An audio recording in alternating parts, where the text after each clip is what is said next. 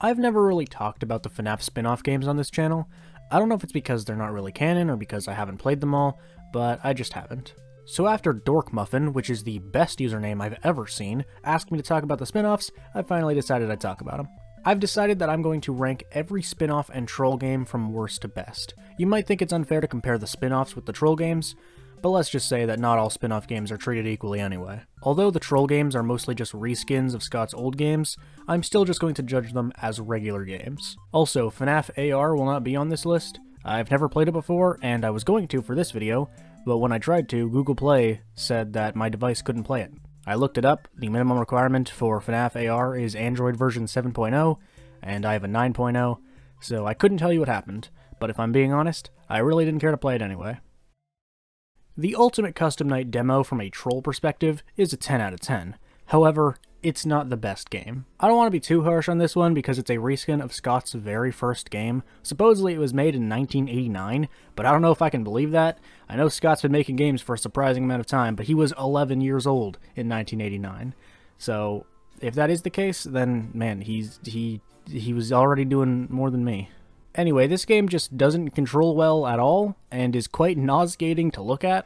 It certainly has the pre-2000s computer game look. This game is old and just a troll game, so let's just move on because there's clearly not a whole lot to talk about. You know what's sad about the FNAF World Halloween troll? It isn't much worse than FNAF World was on launch day. Just so you know, FNAF World on this list will be the latest version, that's why we haven't talked about it yet. The FNAF World Halloween edition, despite being a troll, isn't really that bad.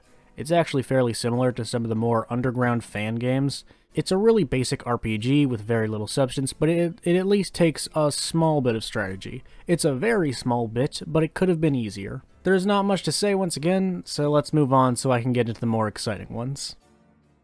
I hadn't actually played Fury's Rage before making this video for whatever reason, and I must say, I was underwhelmed. I got really bored really quickly. I like a lot of arcade games and side-scrolling beat-em-ups, but this one just didn't capture the charm of that genre, nor the charm of the FNAF series. I like games with similar controls like Street Fighter and Mortal Kombat, and I also like side-scrolling beat-em-ups like the original Teenage Mutant Ninja Turtles. But this just didn't have that excitement for me whatsoever. It has some humor, which I like. The opening scene with Scott is pretty amusing, and the art is great, there's no denying that. But I just feel like this game could have been so much better. It didn't do anything to separate itself from every other beat-em-up game, whereas Scott's games generally have creativity to them. Although the format of Scott's games aren't always super innovative or anything, he's a really creative guy with some really imaginative ideas.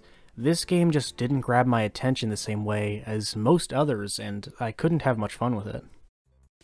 I honestly found the FNAF 3 troll game pretty fun. It's a basic unfair platformer that reminds me a lot of the Flash games from the early 2010s. Back in my earlier days of YouTube, I'd play games like Unfair Mario, Cat Mario, Sonic Unfair, so when this game pulled some of its bullshit trolls, I was able to prepare for it. Its physics are a bit shitty sometimes, and there are obviously moments that get boiled down to random chance, but I truly found this game fun. Again, it's pretty unfair a lot of the time, but I enjoyed figuring out the levels and testing my ability to time jumps. And it gives you 100 lives, so it's not like you have to repeat the first few levels over and over and over again.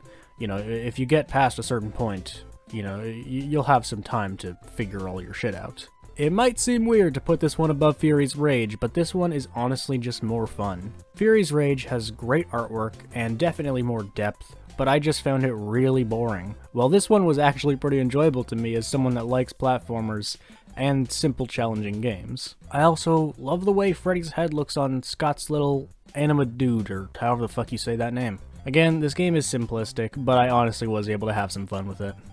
Sister Location Mature is a reskin of Scott's game Sit and Survive, I believe it's called. It's another troll, and in my opinion, it's Scott's best one. He claimed it was a version of Sister Location, too mature to be on Steam. Yeah, that's totally what this is. This is a game where you earn money each day. You use your money to purchase equipment to help you survive. You don't actually have any control during the day, you need to rely on what you've purchased. So the strategy goes into managing your money to use it on the correct equipment. There's some luck involved because you aren't told what the events of the next day will be, but if you play through the game once, you'll have a pretty good idea of what to expect the second time, and if you manage your money really well, you should be able to prepare yourself for the unknown most of the time. This is another simple game, but I honestly did enjoy it for quite some time. When the days start to get intense, you do really have to think about how you'll utilize your resources. Just like every game we've talked about, it's basic and simple, but I really think this one is fun to figure out. Freddy in Space 2!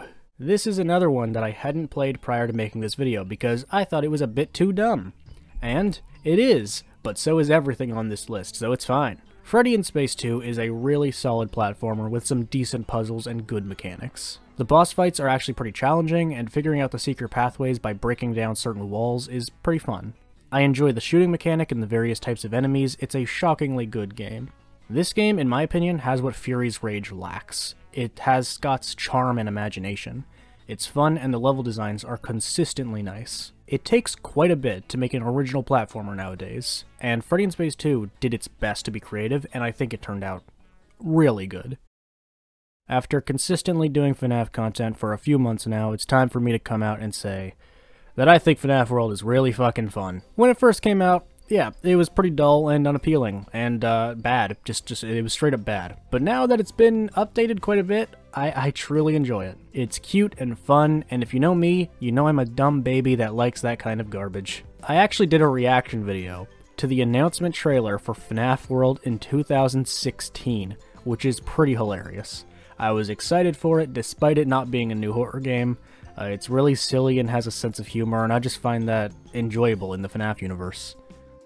I think the main line of games should absolutely be horror games, and the horror games are not topped by any spin-offs in my opinion, but I think some cuter takes on the universe can be fun. There's also a surprising amount of detail. There's a lot of endings and secrets, some of which are actually pretty dark and work their way into the main series.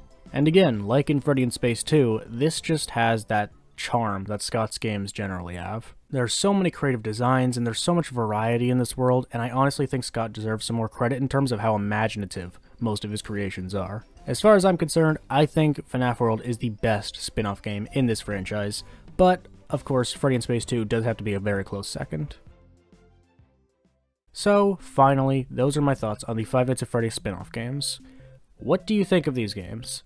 I think games like FNAF World cause some of the greatest divides amongst fans, so I'm really curious as to what people will think of this video. What would you like me to talk about next? Should I dive into the horrific pit that is the FNAF books like Dork Muffin mentioned?